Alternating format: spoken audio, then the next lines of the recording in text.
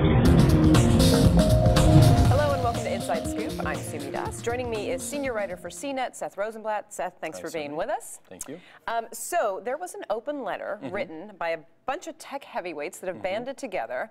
It's an open letter to Congress and to the President of the United States about security, and the collective sort of group is called Reform Government Surveillance. Yes. Tell us what this letter is asking for. I mean, the title kind of gives it away, but Right. So to summarize, there's a bunch of bullet points in the letter, but to summarize, these companies are asking the government to be more fair, according to them, in how it requests data from these companies. Yeah. So they want more oversight, they want more safeguards, they want more transparency.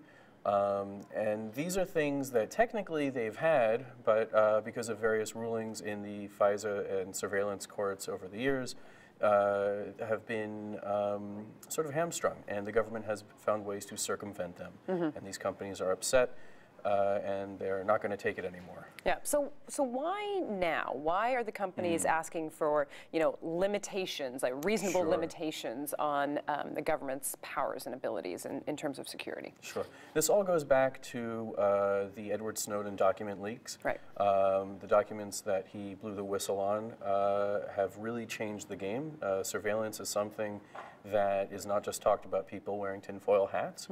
We've actually found out it's far worse than we could ever have imagined. And, and that involves pretty serious things like various governments from around the world being involved in breaking cryptographic standards and really doing pretty severe damage to how the internet operates.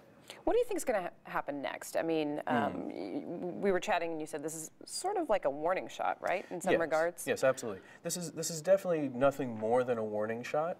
In and of itself, there's no teeth, but what it does indicate is that these companies that really, often they get along in some ways, but they're always sort of arguing with each other and fighting with each other over we should maybe mention which companies, sorry to interrupt, sure, but we've got Apple, Twitter, Microsoft, Facebook, Google, of course, LinkedIn. Yahoo, Google, LinkedIn, and AOL. So all the big players, really. All the big players are involved. They're all agreeing to this, and that's a big deal. What we're probably going to wind up seeing is nothing in the short term. Okay. But in the long term, I wouldn't be surprised if we saw far more lobbying in relation to surveillance on Capitol Hill.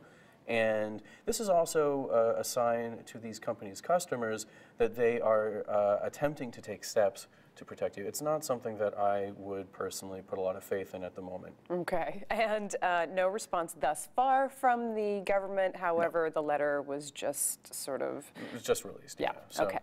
As far as customers are concerned, there's nothing really that they can do at this point, right? If they're using the services of any of those companies or the products that any of those companies have put out, they're really just...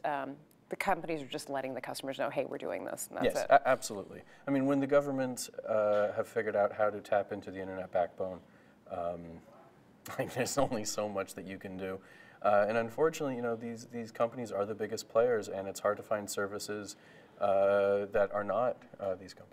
And I think you bring up a good point about privacy and these companies sort of asking customers to give up privacy, right? There's no small irony in the fact that these are companies that for years have really been pushing people to share more, if not actively anti-privacy companies. And now they're taking steps to ensure that if someone's going to use your data, it's going to be them. So, not the government. Not the government. Okay. Well, Seth, we will trust that you will keep us informed on this issue. Thanks so much. Thank you. For Inside Scoop, I'm Sumi Das. Thanks for watching.